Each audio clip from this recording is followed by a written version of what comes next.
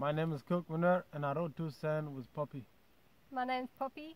A kookaburra just flew past, and I also directed Two Cents. And Two Cent is based on true story when I was a little kid when I got lost in South Sudan, and is a reflection of...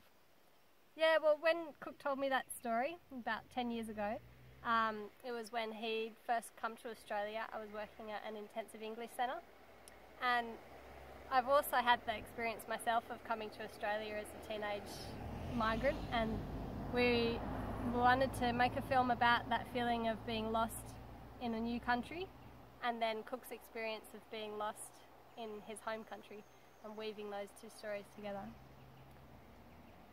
So yeah. Yeah. Anything else? Thank you. Thanks.